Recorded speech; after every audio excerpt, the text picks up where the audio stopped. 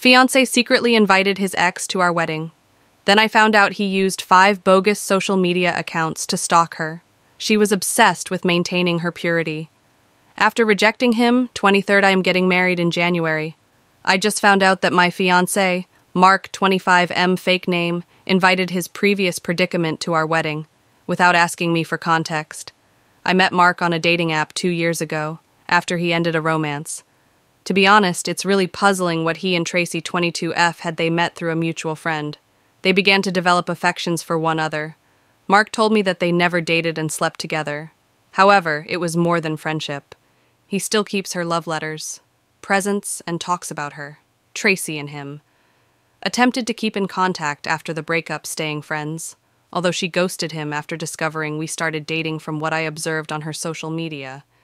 She is currently in a relationship, so I am not concerned about her wanting to get with my fiancé. They haven't been in contact for 2 years, but he still has her number and email. I found out about his invitation to her when I checked. Again, our guest list, and discovering her name, I understand Tracy is not a danger to our relationship. But Mark invited her behind my back. Makes me feel awful about our entire wedding. He assured me he has no feelings for her. However, he made sure to send her an invitation.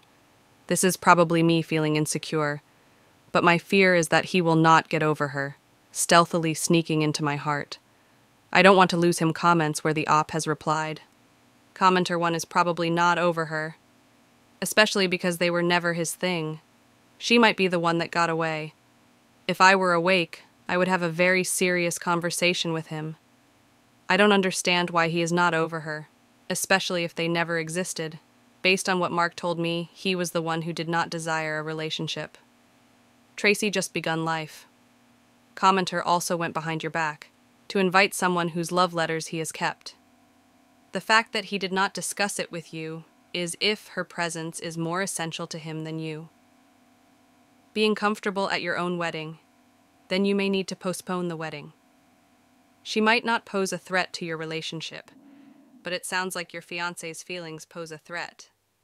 I'm not sure why he isn't over her, even after 2 years of no touch. I understand Tracy is part of his past, his narrative, but it's been so long. Comment or 3. Tell him you don't want her there. And that is final, and he better rescind it. Otherwise, you'll have to reconsider the marriage. Starting a married life by going behind your back is a no. No, actually. You should not stubbornly hang on to someone you cannot trust, and you cannot trust someone who does shit behind your back. Oop, her attending the wedding does not make me uneasy. I know she won't do anything. The issue is with my fiancé. Also, he invited her to the wedding. Without informing me if Mark wanted her there, fine. But I resent that he didn't tell me ahead, and it is making me think. He lied about being over her. Commenter 4. Why do you constantly saying, I understand she won't do anything? If you don't trust him not to do anything with an old fling, you should not get married. Tracy has a boyfriend and is expecting. She was the one blocking him everywhere. After discovering that we were dating, update 1, October 19th, 2024. After reading the comments and chatting with some friends, my heart finally understood. Mark never truly got over Tracy. Initially, I was in denial. But I went out with Tom, 24 million, his best friend for years, to comprehend what really happened between them. Based on what he told me, Tracy and Mark met because they had acquaintances in common. She had just gotten into university and was 17 at the time. While Mark was almost graduating, they remained friends for 2 years, and feelings began to grow. Mark was already working when she was still in college. He merely wanted to formally date her. After her graduation, it was never a thing, even though they exchanged love letters, gifts, and spent practically every holiday together.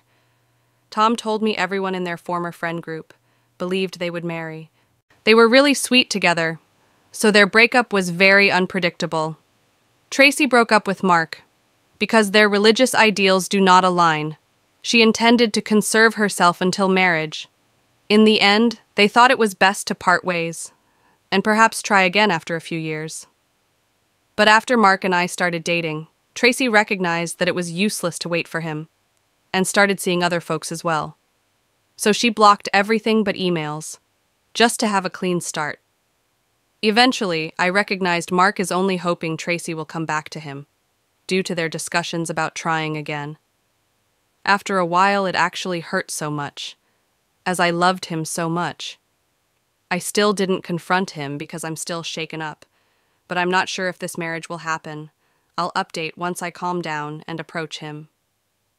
Update 2, October 25th, 2024. It has been a while since the last update, and I'm here to announce.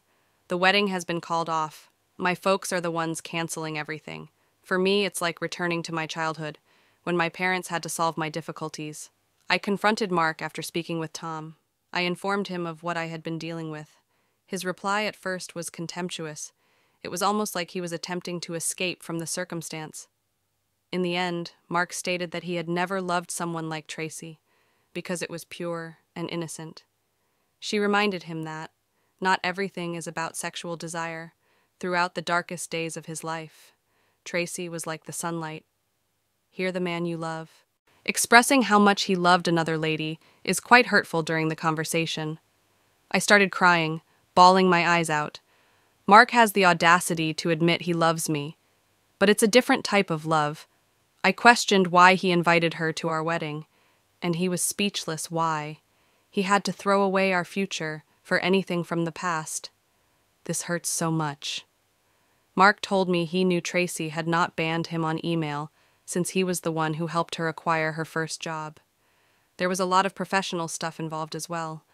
This is how he managed to send her our wedding invitation. However, he didn't mean any harm when I inquired what he meant by this. Mark merely said he wanted her to watch us together and comprehend what she has lost, because he was devastated over Tracy's pregnancy, not married. The moment Mark mentioned Tracy's pregnancy, a red alarm began to sound in my thoughts. How did you learn about her pregnancy? You claimed she blocked you everywhere. I saw worry in his eyes as he began to stutter. In the end, I forced him give me his phone, and I discovered more than 5 accounts to stalk Tracy. My stomach felt ill. The want to vomit was overwhelming. In the end, I chose to cancel the engagement. Since he was creepy, Mark threw himself on the floor, praying for forgiveness. And he loves me, just in a different way than Tracy, and was simply hurt because she gave herself to another man.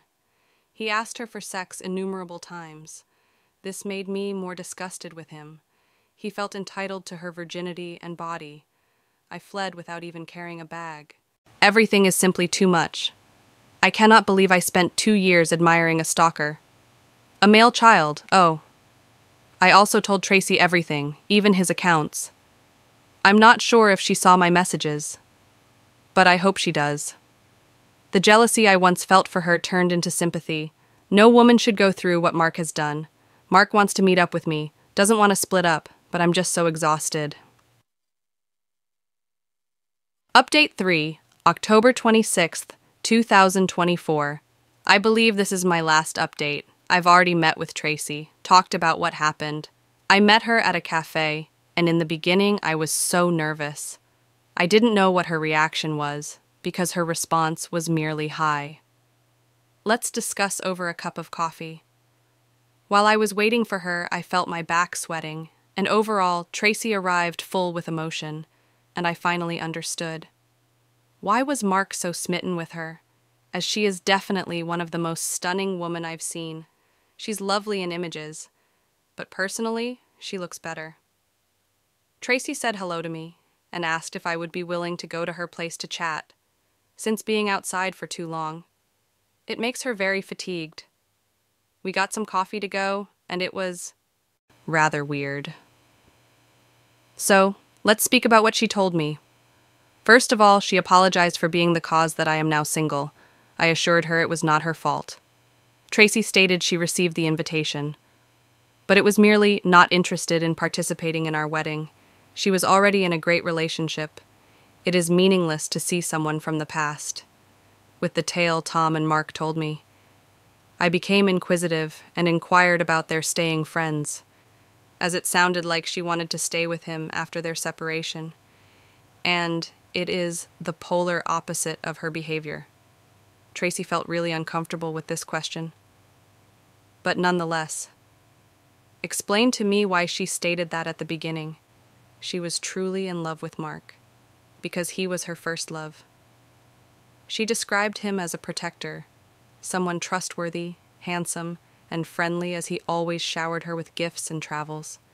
Everything was fine and sweet, but with time, Mark began to ask her for sex, so much so that she pretended to be unwell, just to avoid him. She just didn't want to sleep with him, and had some form of impediment. It was like a sixth feeling telling her not to do this. She was sick and tired of all this, and used the fact that her parents are very religious. To justify why sex was off the charts, this led to a quarrel which Mark never told me about, and them splitting up only 2 weeks after they started talking again, as she felt in debt to him. He helped her find a position in a famous company. He spent a lot of money on her through travels, foods, and gifts. One of the presents was a Rolex for her 18th birthday. This got me mad. He has never spent so much money on me. Tracy found out. Me and Mark were seeing each other. She felt relieved, and finally had a valid reason to block him everywhere. While he was still sometimes alluding at them sleeping together, in the end, I told her throughout our relationship. Mark would occasionally chat about her, and at first it seemed kind of bizarre, but I brushed it off because she was part of a story. Oh, I also discussed Mark's multiple accounts. Initially, she did not trust me, but I showed her the accounts that I know. This was creepy because they all had female names. Followers and photographs all appeared to be authentic. Her account is public. I requested Tracy to make it secret. She created a new account using her Korean name, and deactivated the older one. We had fun and became friends. She is a very sweet lady. I witnessed how her lover treated her like a queen. I'm glad she found love and let go of Mark. Comments where Op has responded. Commenter 1 sounds like everyone dodged a bullet. That was Mark. Oop. It was not a bullet. It was a nuclear bomb. Commenter 2. I truly hope she takes Mark's stalking seriously. It's quite disturbing what he has been doing. I am honestly worried for this woman. He became fanatical. It can't lead to anything nice, especially if he begins spiraling following your separation. Comment or 3.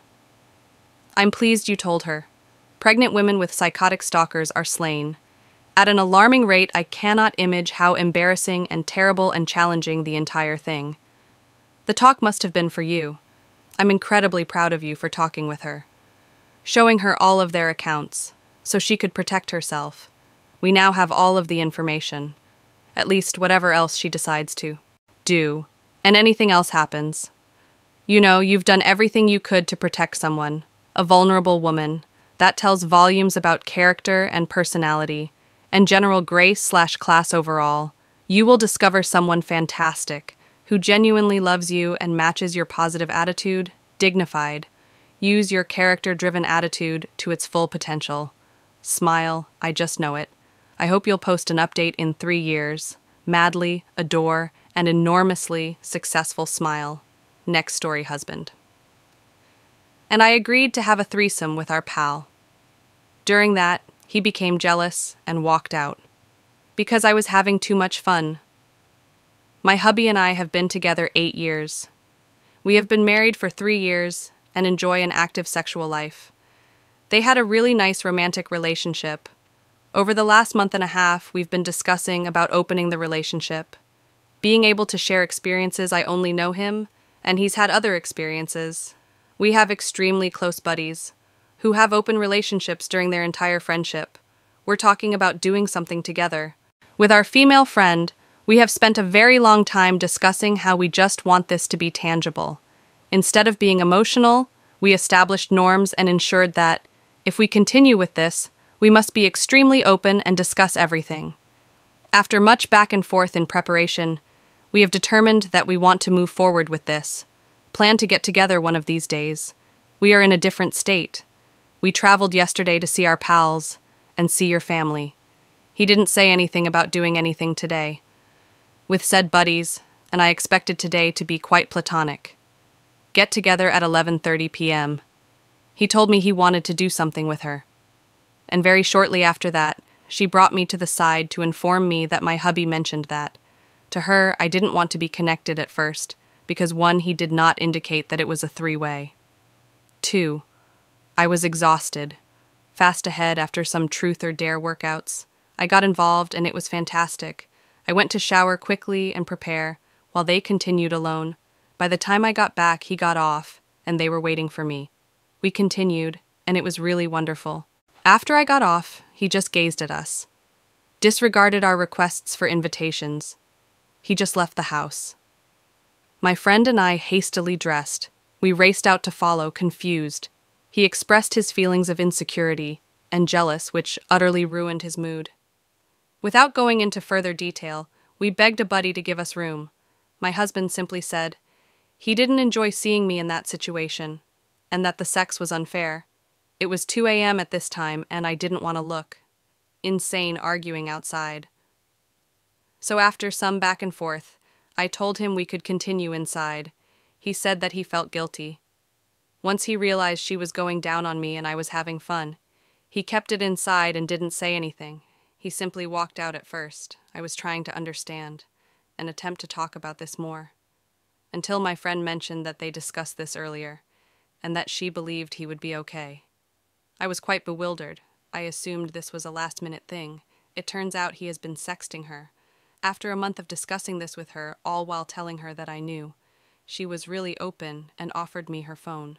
Showed me all of the texts and messages, where she emphasizes that I need to be told. / made aware, be good with it. And he always assured her I was okay with it. This is where everything turned to shit. He has been lying to each of us. He has been keeping things concealed. Worst of all, he used the word / did things. In a way, I am able to simply agree with it. I had an extremely severe and nasty chat with him, in front of our buddies, that what he did broke all of the guidelines we established. I even learned that he came into her during this. We were fighting until 6 a.m. I honestly do not know if we can come back from this. It's not about sex. It's the lying and shifting blame back to me. He does this often. I am halfway through tearing him a new one. He admitted all his shortcomings and made no excuses. He truly believed that this wasn't going to be a problem because I committed to investigate too.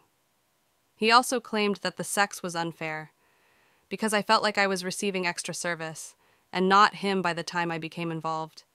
He already was finished. Everything led to him basically acting out. Because I became interested in the sex, he simply wanted me to let him have fun, yet refuses to recognize that I also want to. He left for our home state. I'll be remaining here for another 2 weeks.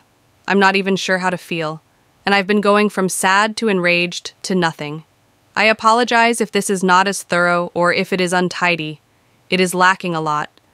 This is the first time I've written a post this long. I can always supply more information and ask inquiries. I understand that this emanated from his insecurity. However, I would like some suggestions on how can I approach him with this? See why he truly thought this would be okay. How do I go with this? What can I do to help him understand? His actions were completely unacceptable. Comments where Op has responded. Commenter 1, I understand. However, if it is supposed to be a threesome, you'd expect her to be like, hang for a second. Let's wait for her. She did. She continued inviting me and talking me through my anxiety. We are very close friends and trust one another completely. He continued to reassure her that I knew. So she did not press too hard. Throughout her messages, she always brought me up, and I should know. Commenter 2. I understand that. However, if it is supposed to be a threesome, you'd expect her to be like, wait a second, let's wait for her. Commenter 3, for all we know. He could have lied to her about that too. Oh, do not worry. She wants us to get things started while she prepares. Commenter 2. That is very plausible. But it still seems strange to me. It was planned to be a threesome. Oh, we planned a threesome. However, he went out of his way to request one-on-one. Behind my back, I would not have minded at all. If he was at least truthful with me. Skeptical commenter 4. Why hadn't she told you about the messages at all? Within a month if you two are such great friends. Oop, we are all incredibly close buddies, who have complete trust in one another if she informed me tomorrow that she is a bird.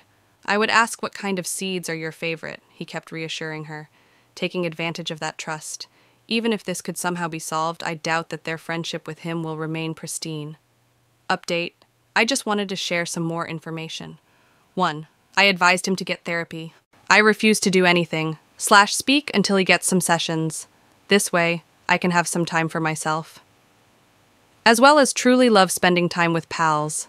With family, he has already signed up for certain programs and is waiting for an appointment, according to another mutual buddy. I genuinely do not care about sex. I am not emotionally linked to the act itself. Just him. I can go the rest of my life without it. But I absolutely love my hubby. I want to bang with him 3 times. He had been telling me for weeks that he was on the same page as me. We collect our nut and go. He clearly lied about that too. 4. My pal didn't even realize he came in. I rejoined, and he stated it. We were both quite astonished. She's on BC and properly cleaned out, as much as humanly possible. 5. I ripped him a new one. I yelled at him incessantly for about 4 hours. I honestly don't know. If he truly understands what he did, I honestly don't care about the sex or sexting. If he only told me about it, 6, we pals, and I have 100,000% faith in one another. If he tells them I'm sick, they would not even ask me directly. They would simply start making me soups and teas. He kept reassuring her and letting her know I was okay. I knew I wasn't. If there is anything else, I will probably update it. Thank you everyone for your responses. We had already discussed this among friends, excluding him, and mentioned most of what was commented below. But this is really pleasant and calming. The ability to see outsiders' opinions that reflect how I'm feeling. I hope you all have a pleasant night day.